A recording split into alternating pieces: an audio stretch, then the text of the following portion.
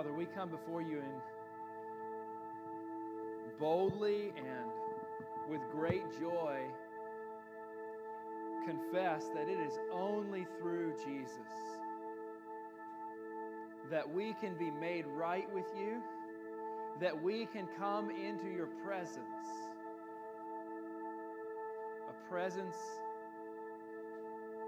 in whom there is fullness of joy forevermore. And we come to give you thanks that you have done everything that is necessary to reconcile us to yourself through the work of your Son. We want to be the kind of followers of Jesus whose lives bear witness to the work that Jesus has done in our place. We want to be the kind of people who live transformed lives, different from who we once were, different from those around us, so that the world will see and know that we are your children, that we have been transferred from the kingdom of darkness to the kingdom of light, that we who were once your enemies have now been reconciled and made your sons and daughters through the work of your only begotten Son, Jesus. And so we ask this morning as we come to open up the Scriptures, to spend time thinking about, meditating upon your Word, that your Holy Spirit would do a work in us to give us insight and understanding, but also to be changed, to be made more like Jesus because of what we see in your Word and what we come to understand in your Word. We ask all of these things in Jesus' name. Amen. You guys can take a seat for a moment. And I want to invite you this morning to open up in your own copy of the Scriptures to the Gospel of Matthew. Gospel of Matthew. We're going to be in Matthew chapter 5 this morning. If you're using one of the Bibles that we've sort of laid out in the chairs and spread out, then you just have to turn to page 810. You don't even have to find Matthew chapter 5. Just turn to page 810, and then you'll be in Matthew chapter 5. This morning, we're actually finishing a three-week little series that we've been in, talking about what it means to be both online and on mission. We've acknowledged that as Christians, we have a mission that Jesus Himself gave to us. He said in the Great Commission that we were to go and make disciples of all the nations. That is for all of us. If you are a follower of Jesus, then you are, in a very real sense, a missionary. You are on mission in your family, at your workplace, at school, in the grocery store, when you sit down to eat at a restaurant, when you go into a coffee shop. You are at all times, as a believer and a follower of Jesus, you are on mission. But we've also acknowledged that we live a significant part of our lives now online. Many of us probably interact with more people online in a meaningful type of way than we do in our regular lives. We are more apt to carry on a conversation with a stranger online, whether it be on social media or whether it be in some sort of chat group or in the comments on a blog post. We are more apt to have a conversation with a stranger on the internet than we are with a stranger at the grocery store or in a restaurant. It's just the way that we live our lives. We've become very comfortable living a significant portion of our lives online. And if that's true, then that means that when we are online, if we are followers of Jesus, we are also there on mission. And so what we've been talking about in this series is how to effectively be engaged in the mission that Jesus has given to us to make disciples when we are online, when we're on the internet, whether we're on social media or what have you. How can we be effective in the mission that Christ has given to us? And for the last 2 weeks, we've sort of approached it from a negative standpoint. In other words, for the last 2 weeks, I've warned you about things that could derail you, things that could limit or eliminate your effectiveness in the mission that Jesus has given to us as you engage with people online. One of those, the first week we looked at, was that of dissensions, the danger of dissensions and disagreements and divisions within the church as they put themselves on display in the ways in which we comment and we discuss and interact with one another on the church. That will ruin our ability to effectively share the gospel with people in the online world. Nobody wants to be a part of a people group that is divided and fighting and backbiting with one another. And so Paul gives us great instructions in the form of the fruit of the Spirit, in how to live with one another, how to interact with one another, and how to engage with the world in a way that shows our unity rather than any sort of division that we might bring into the body of Christ. And then last week, we looked at the dangers of what the Bible calls sexual immorality. Now, even using that phrase, I sort of sound sort of old-fashioned, and I'm aware of that, but it's a good Bible word to describe anything that we do from a sexual standpoint in mind or deed outside of the context of the marriage of a man and a woman. The Bible would call that sexual immorality. And it itself presents a great danger for us because our involvement in that will kill our impulse to share the gospel with others. It will make us feel unworthy. It will make us feel as if we should be silent. How can we call others to repentance when we're living a sinful lifestyle? And so the ways in which you interact online, the things that you look at online, the things that you watch, the things that you listen to, can have a great impact on your effectiveness in the mission that Jesus has given to us. And so we've seen some things that we want to avoid so that we can be effective in the mission. And that's good. We need to be warned about those things. We need to know those things. But the reality is that we also need to know so we know what not to do. But what can we do positively to be better at being missionaries for Jesus wherever we are and when we're on the internet? What can we do to be better at that? And this morning, I want to suggest to you that one of the primary answers that the Bible gives to us is that we should be a people living in such a way that the world looks at us and sees and knows that we are different. In other words, we should be a people who are producing and doing good works in the world. And so I want to read a passage this morning from Matthew chapter 5. Now this is called, Matthew chapters 5 through 7 is called the Sermon on the Mount, because it's a sermon that Jesus preached on a mountainside. That's not complicated, all right? Jesus preached this sermon, but he delivered it to his followers, to his disciples.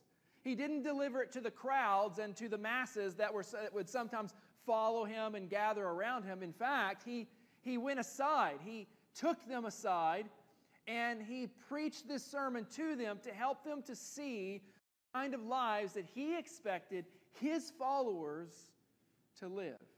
And so we're going to jump in at verse 13 and just read down through verse 16. So I want to ask you, if you would, stand to your feet in honor of God's word as we read this morning. Jesus says, "You are the salt of the earth. But if salt has lost its taste, how shall its saltiness be restored? It is no longer good for anything except to be thrown out and trampled under people's feet. You are the light of the world. A city set on a hill cannot be hidden, nor do people light a lamp and put it under a basket, but on a stand, and it gives light to all who are in the house. In the same way, let your light shine before others, so that they may see your good works and give glory to your Father who is in heaven." You guys can take a seat. There's a letter that was discovered some time ago. We only have one copy of it, one ancient copy of it that was discovered. It's known as the letter to Diognetus, and it was written sometime in the 100s AD. So just figure somewhere between 100 and 150 years after the ministry and the death and the resurrection of Jesus. Just fast forward about a century or a century and a half. Christianity by that time had spread to many places throughout the Roman Empire. Jesus' disciples, his earliest disciples, did what he told them to do. They went out and they made more disciples. And the Apostle Paul had traveled to cities all over the Roman Empire, and he'd started churches all over the place.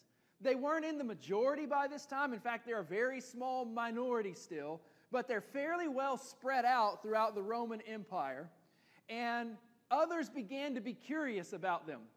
In fact, the Roman rulers wanted to know, what are we supposed to do with these Christians? How do we treat them? How do we respond to them? Because in some ways, they are very clearly different from everyone else, but then in other ways, they look just like everyone else. In fact, they're not a distinct sort of ethnic group. They're not. They started that way as Jewish converts to Christianity, but by the time that we're reading the letter that we're going to read from in a moment, they're from every different ethnicity. So they're not an ethnic group that you can point to by the way that they look or by their cultural conventions, the way that they dress. No, they look like everyone else. They're mingled in with the rest of society, but they live differently than everyone else. And so Roman rulers wanted to know what to do about these Christians.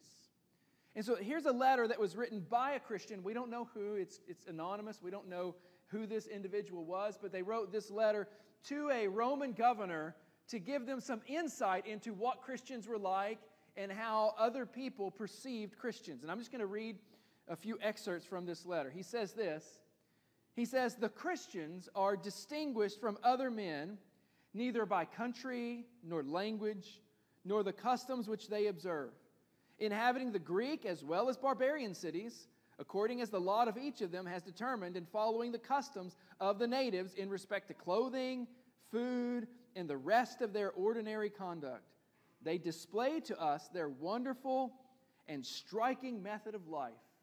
In other words, what this writer is saying is that Christians look like everybody else, they dress like everybody else, they come from all these different cities, they're not made up of one particular group, but their way of life is striking and in some sense wonderful.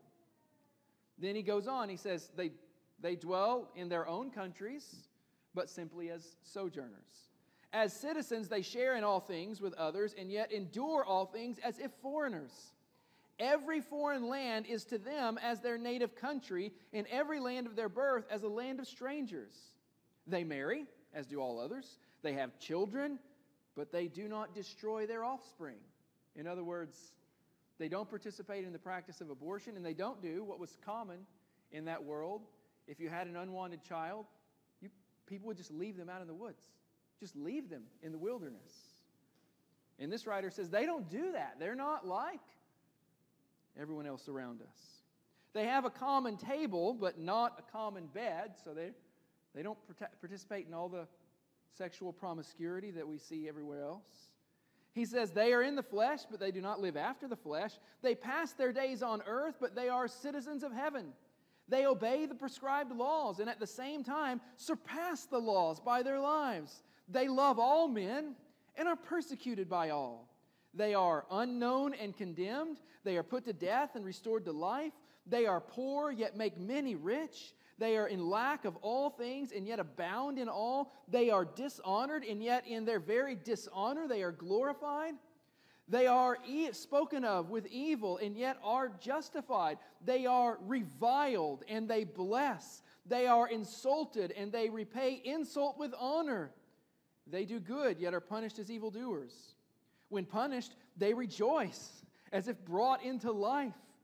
They are assailed by the Jews as foreigners and are persecuted by the Greeks, yet those who hate them are unable to assign any reason for their hatred.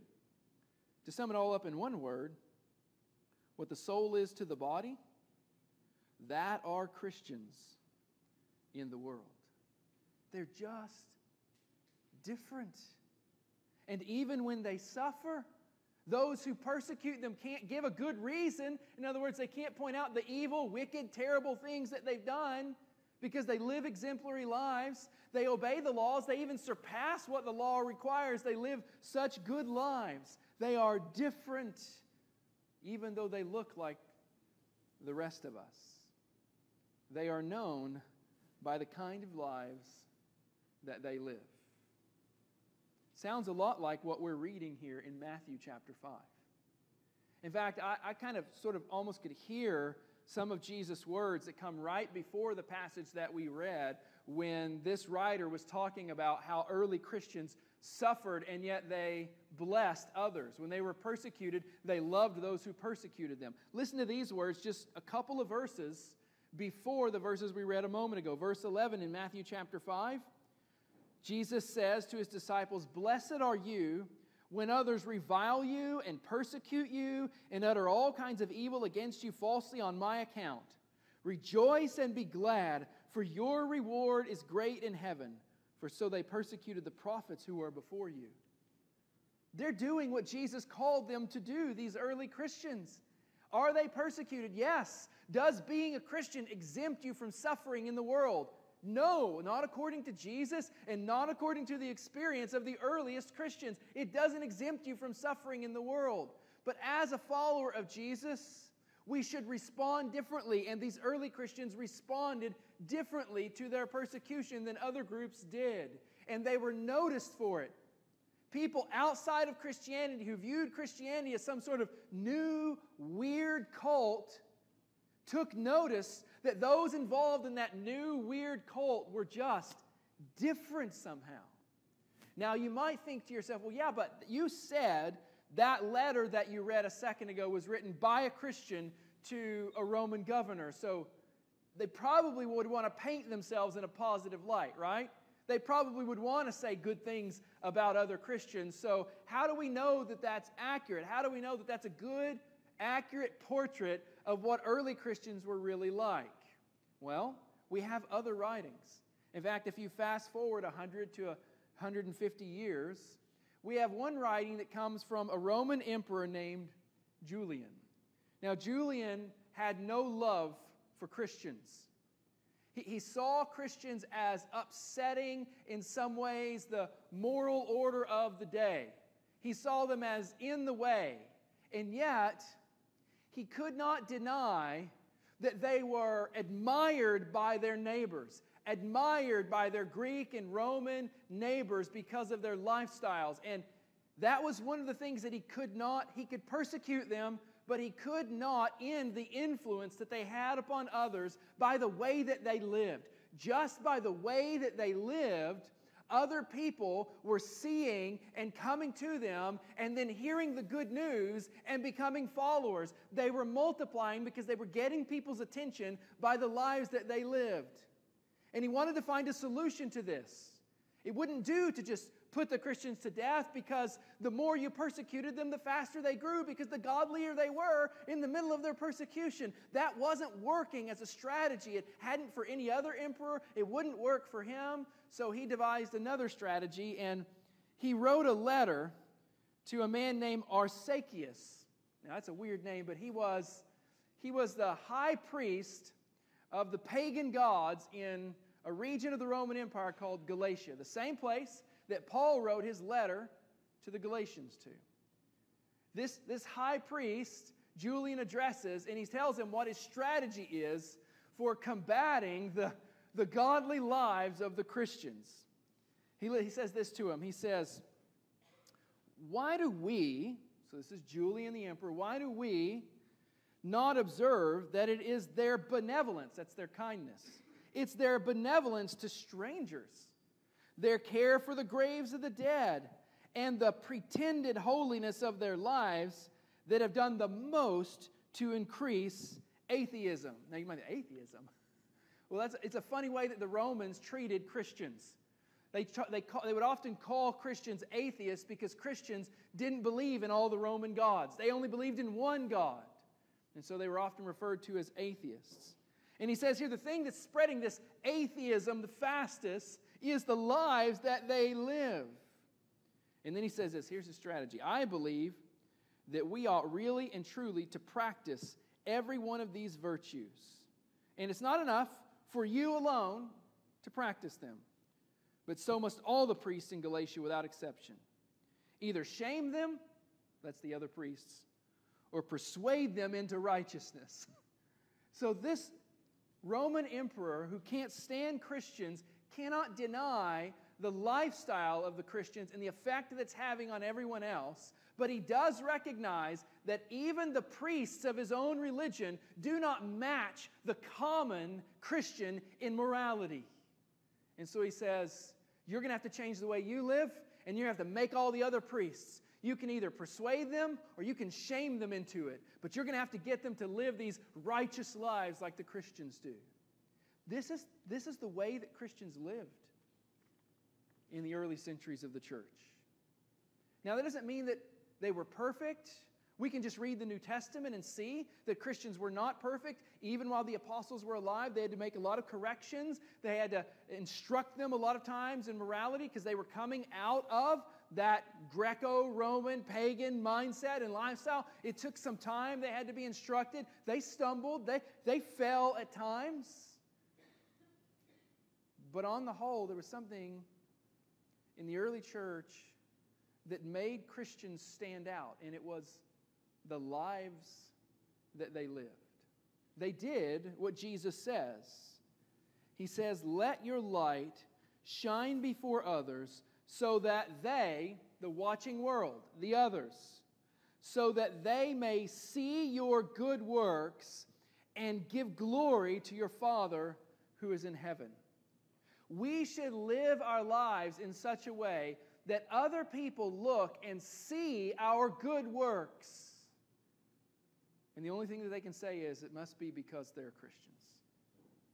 There should be something different about us.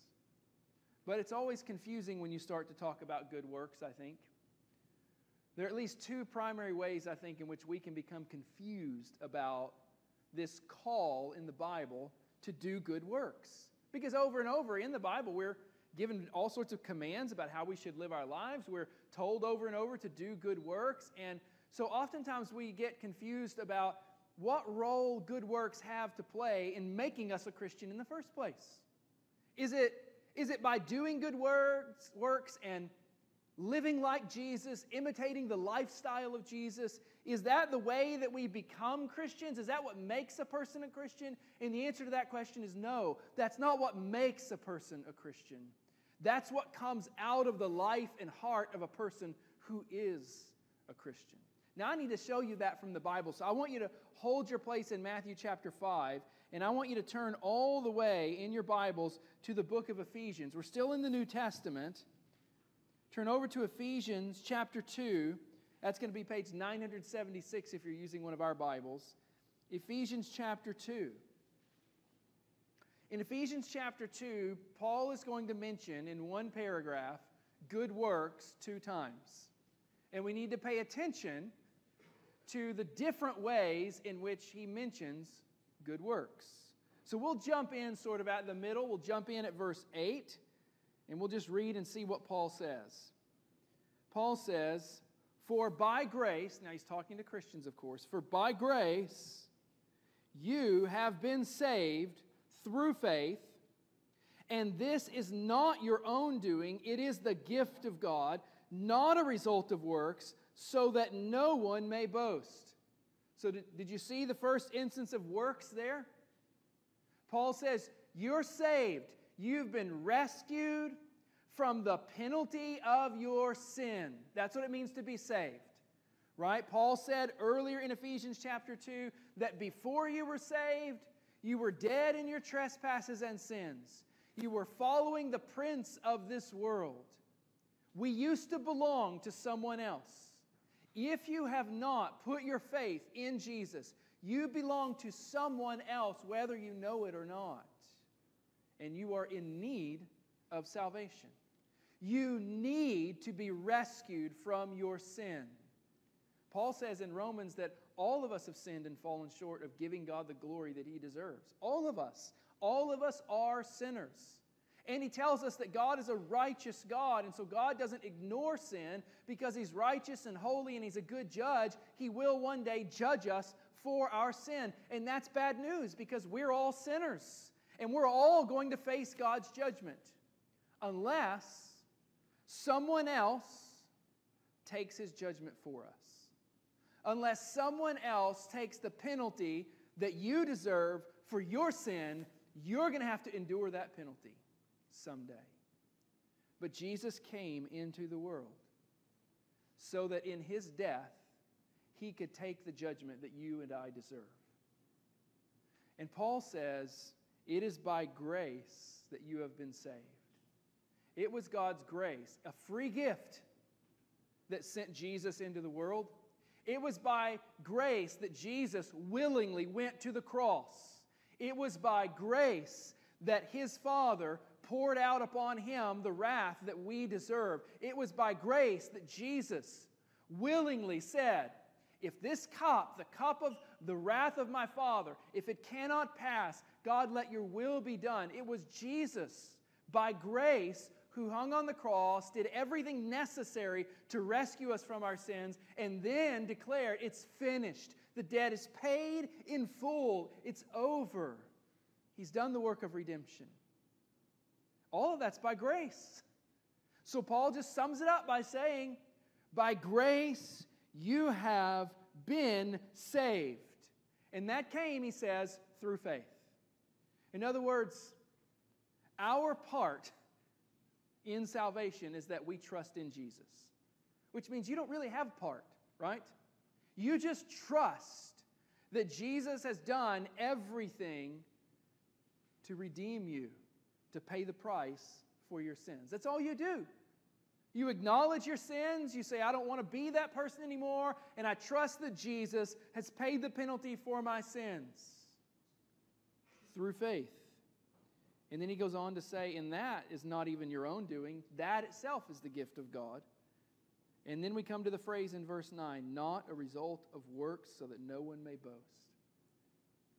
Works, good works, doing good things, do not play a role in whether or not you are saved. You doing good things does nothing to secure heaven for you, because you can never do enough good things to outweigh a single sin against a perfect, holy, righteous God. The scales will never be balanced in your favor.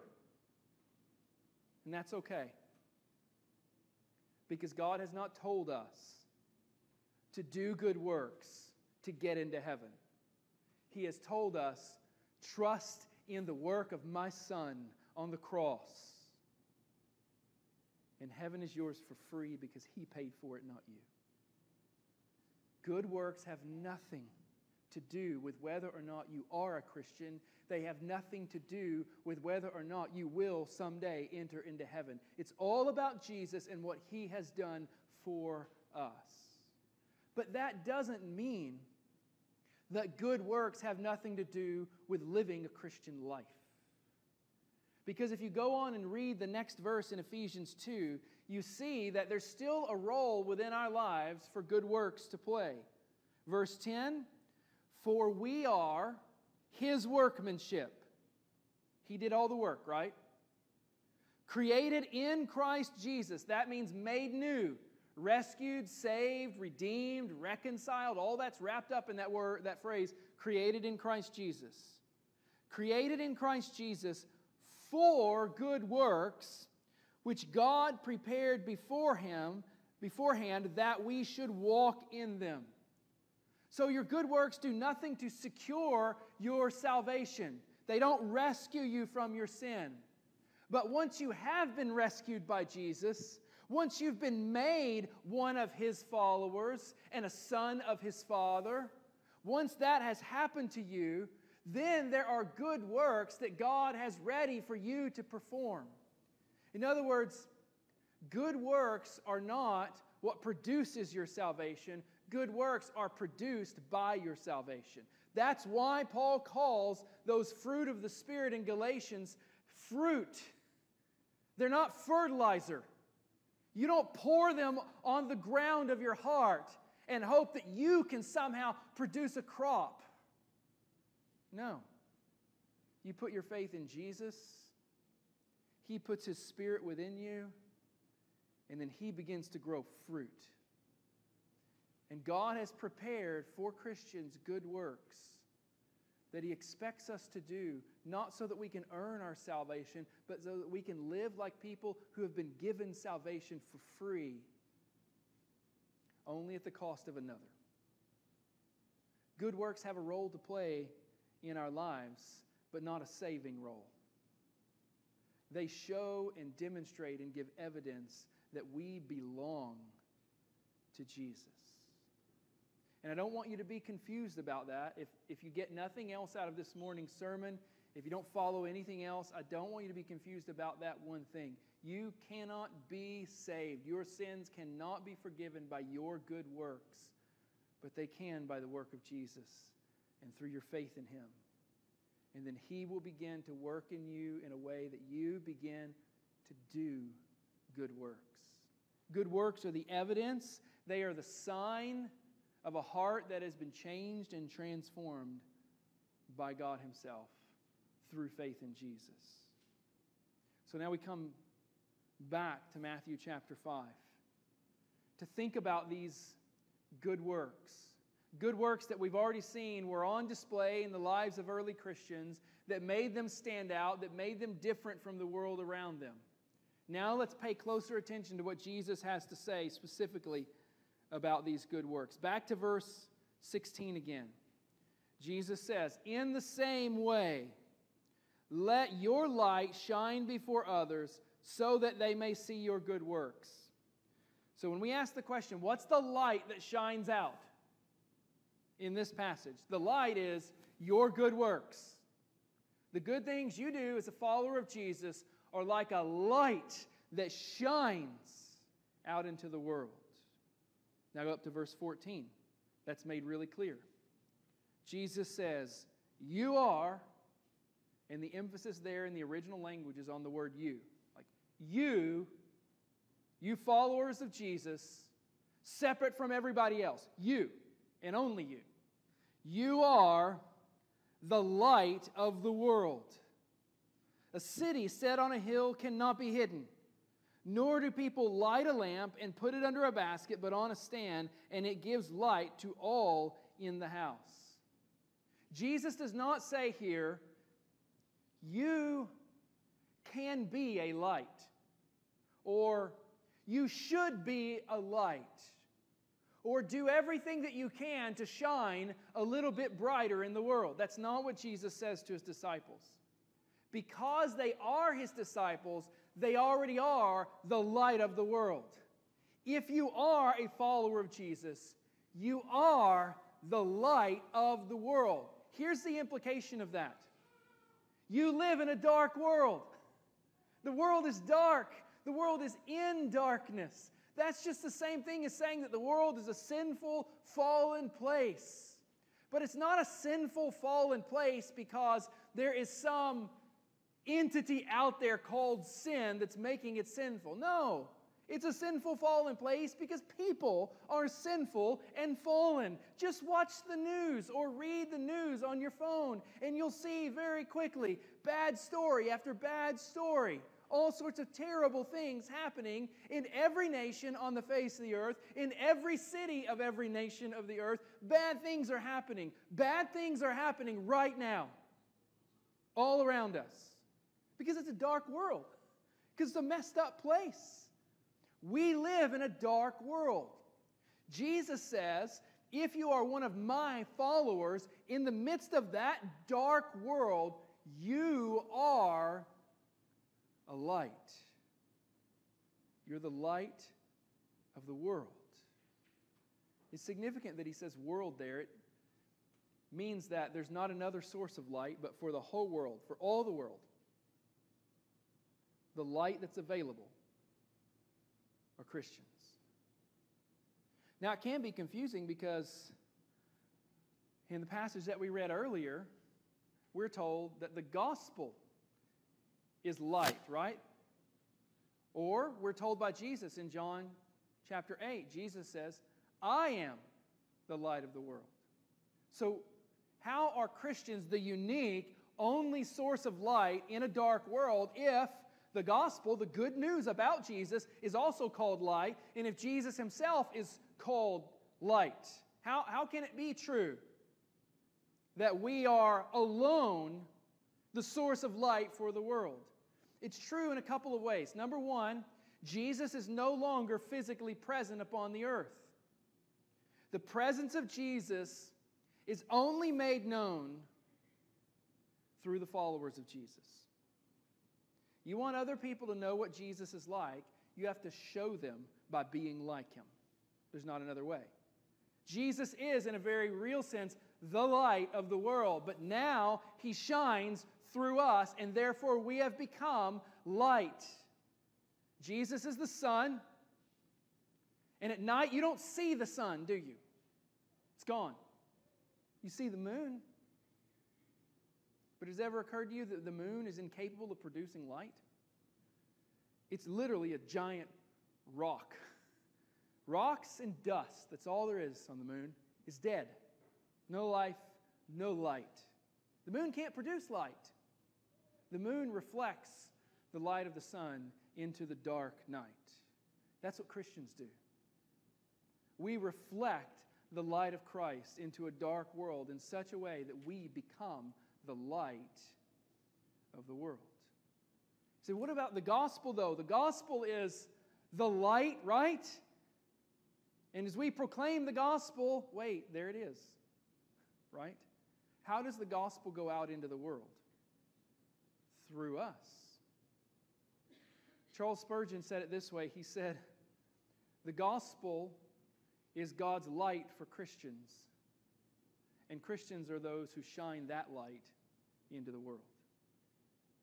Just as the world cannot on its own see what Jesus is like, they cannot come to hear or respond to the light of the gospel unless we shine that light into the world.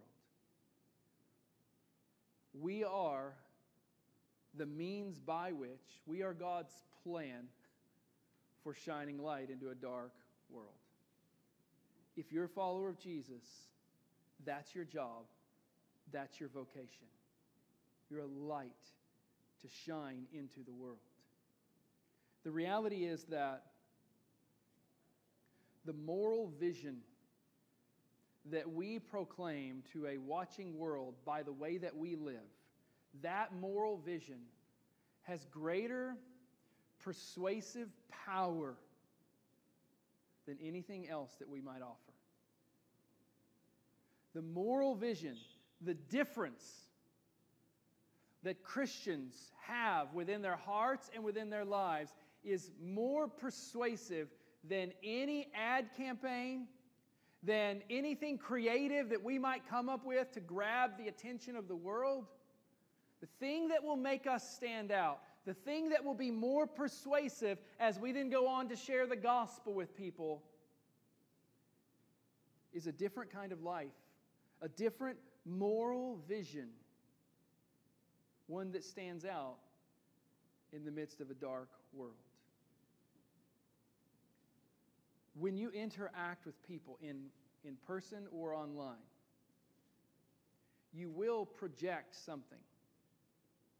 You will put on display something for them. You will either shine the light of the Christian moral vision. Remember from that letter we read earlier? The Christians, they don't kill their children. They don't do that. The Christians, they obey the laws so well that they go beyond what the law requires. The Christians are so different that they're out there taking care of the sick people that the world has abandoned. They're out there cleaning up the tombstones of people they don't know. They're out there doing good things. And that morality grabbed the attention of a watching world to the extent that a lost, pagan, evil Roman emperor, known for his wickedness, would look and say, we're going to have to do some of the stuff that these Christians are doing. We're going to have to imitate some of the righteousness that they're doing if we want to win some of our people back to our own religions.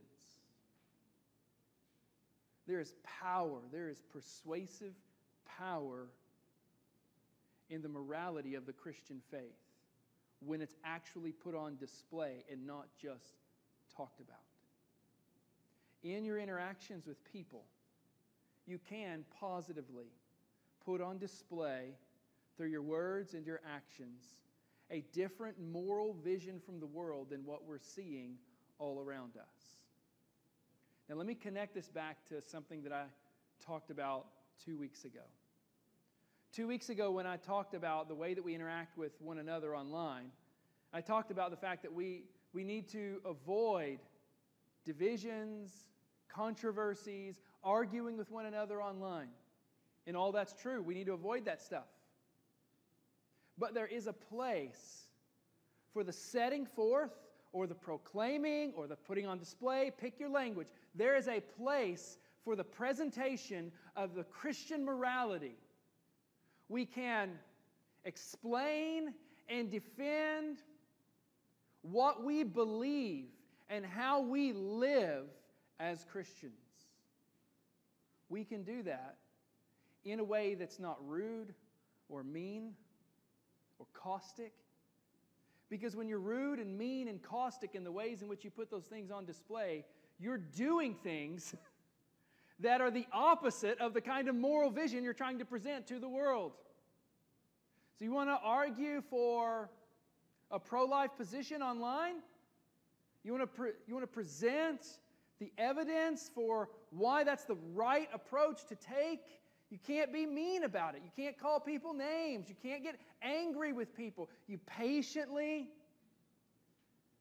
give them the truth and let your life become powerfully persuasive before them. That's what you do. It's not that we are locked in to never interacting with anyone online in ways other than posting Bible verses. No. We have something powerful.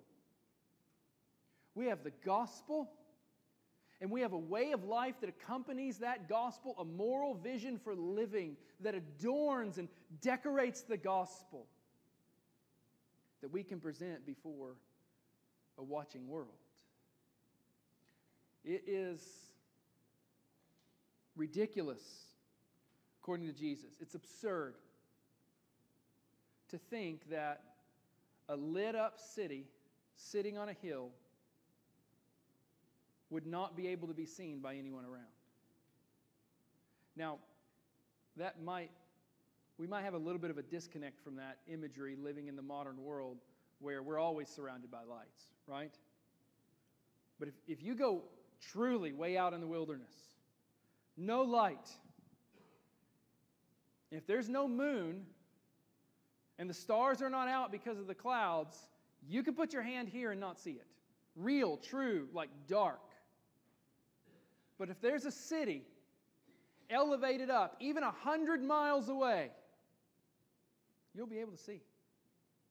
Not with crystal clarity, of course, but you'll be able to see around you. In the ancient world, there were no artificial sources of light other than fire, right?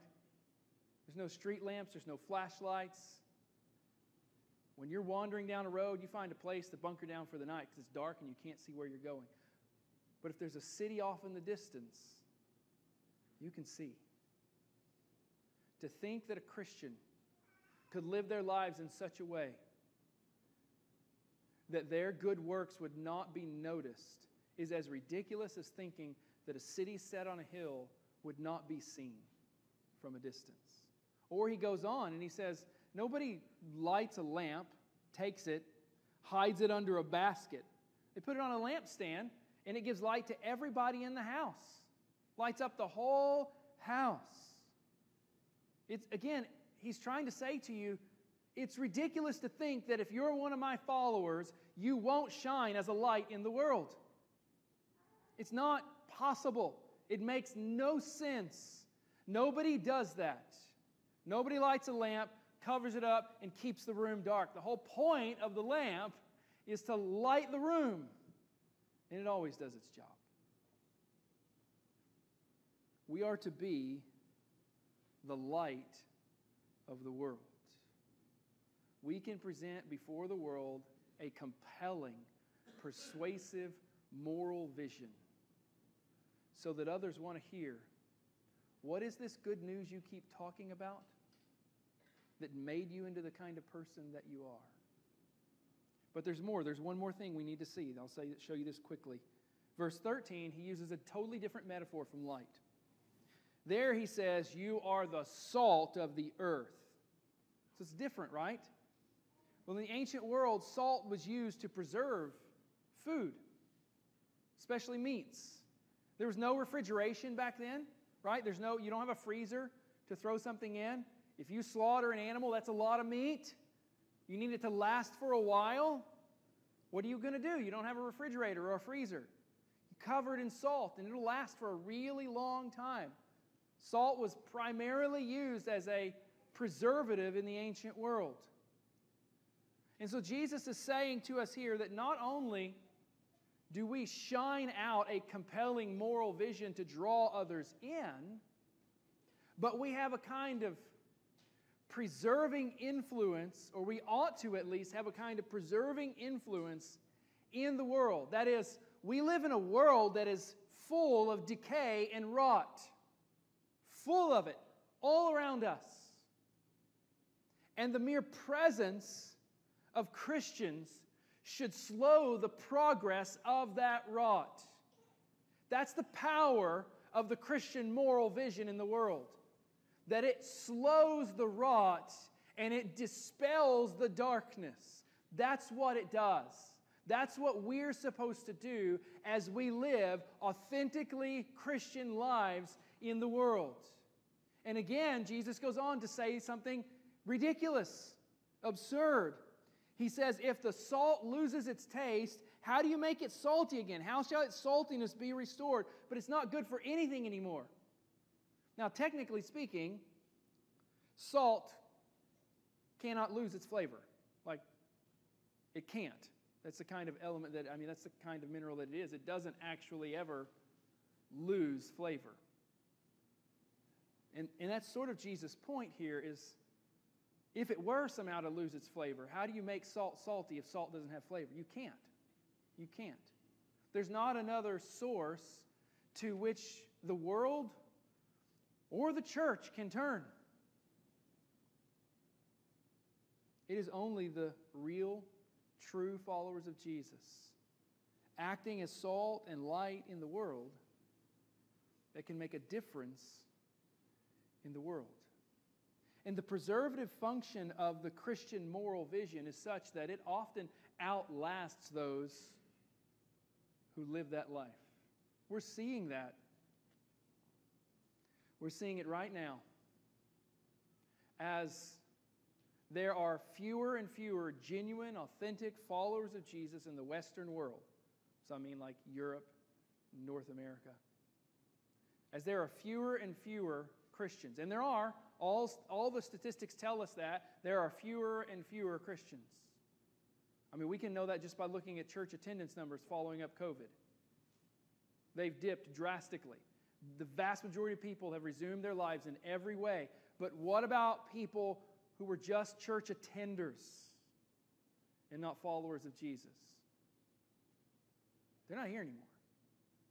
They're not filling up churches all over the country anymore. So we know, even looking at that, but tons of other statistics, we know that there are fewer genuine followers of Jesus in the world today, or in the Western world today, than there once were. And we do know that the moral decay is speeding up in a lot of ways. But it would have gone much more quickly had Christians in the past not maintained a preserving influence in the world. Even still, in many ways, it's a Christian worldview, a Christian morality that holds back so many things. The few things that we still universally sort of across political divides still agree, oh yeah, that's wrong. There are a few left. Most of those things were not regarded as wrong in the world before Christianity. I'll give you one example. Pedophilia was common and normal and admired in the Roman world. It wasn't looked upon as shameful at all. It was just normal. Your neighbor did it over here, and your neighbor did it. Was part of life. It was part of the social structure even until the rise of Christianity. Why is it still wrong in Western culture? If it wasn't wrong in Western culture then, why is it still wrong now? Because of the preservative influence of the Christian moral vision. It will fade unless we multiply. Unless we are effectively engaged in the mission and we multiply by making more disciples. It will continue to fade, and things that we once saw as shocking will become normal again. It's already happening. But do not underestimate the power of the life that Jesus lays out for His people. Do not underestimate the power of this moral vision for the whole world, but also for your coworker, for your family member, for your neighbor, for the person that you see on a regular basis in the coffee shop that you go to all the time. It is powerful. I said there were two ways in which we confuse good works.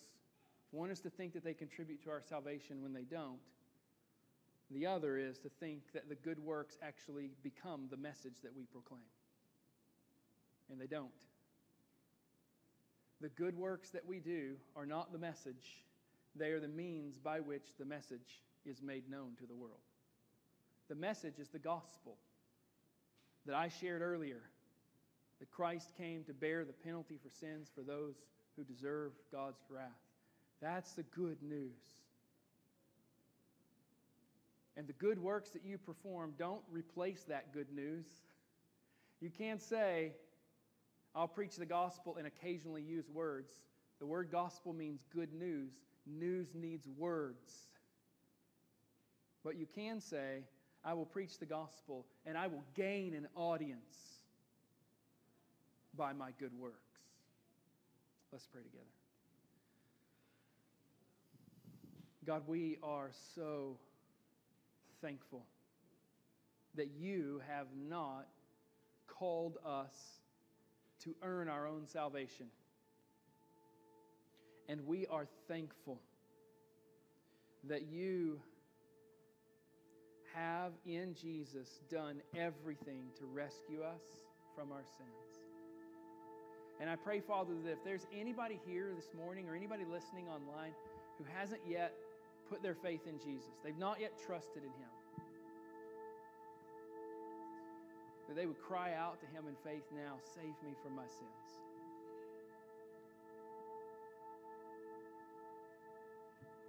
And God, I pray that you would continue the work of transforming your people into what we were made to be, salt and light, in a world that desperately needs salt and light, so that we might go out with power to perform the mission that you've given to us. I pray these things in Jesus' name.